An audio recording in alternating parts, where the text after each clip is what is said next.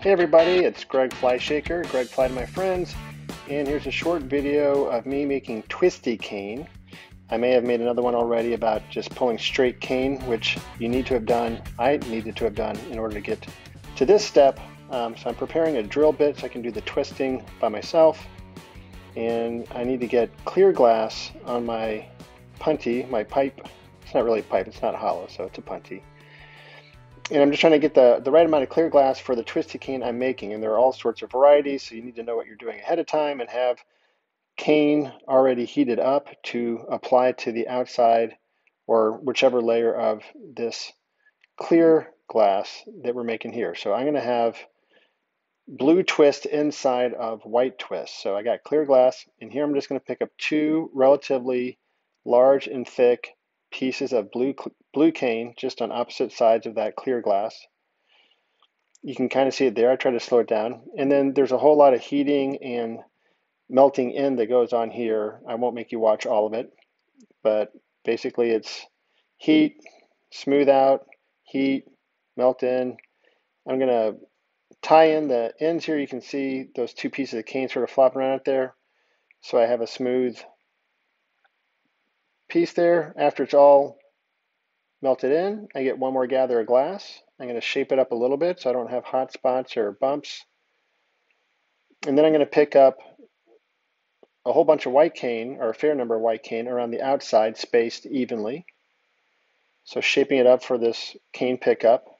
And again, you saw me pick up the blue. The white cane's in the same little oven back there, already heated up to 920, 925 degrees. And then you can see the blue there. It looks orange. And I'm rolling across the white cane that I had to make in a previous session. And then again, it's the same game here. You're going to heat them in, and it has to be real smooth. You don't want, well, I'm trying to even it up there, so there's a little extra gap between those two. I'm just squeezing them together a little bit. You don't want creases showing up in your glass, so take some time and smooth it out, heat it in.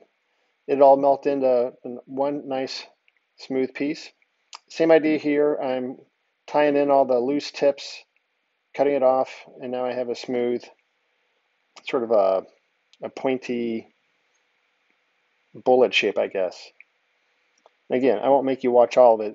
Now it turns into a heating game, trying to get your heat in the right place, take it out of the wrong place. So you saw me tap it there in the end. I don't want too much heat there at the very end. I move the camera to come all the way down to where I'm going to pull the glass. And this is not the world's best pull, I'll tell you right now. I got the end towards me a little too hot, and it'll get a little thin. Not disastrous, just not ideal, but you'll see it when I start pulling. It's not quite as evenly. And there I start twisting with the drill bit that I had to keep hot. And then once you get a little stretch here, then you really start going. You can see how that end closest to my, I guess, my left arm. I don't know why I'm holding it that way. I usually have my hand the other way. But now it's a matter of, while the heat's still in the glass, twist, twist, twist, back up, twist and back, twist and back. And this took me about 20-25 minutes to do. I condensed it down to a 4-minute video. And there you go. Blue twist with white twist around it. Twisty cane. Now you can use that to make cups and vases and bowls, whatever it is you want to make.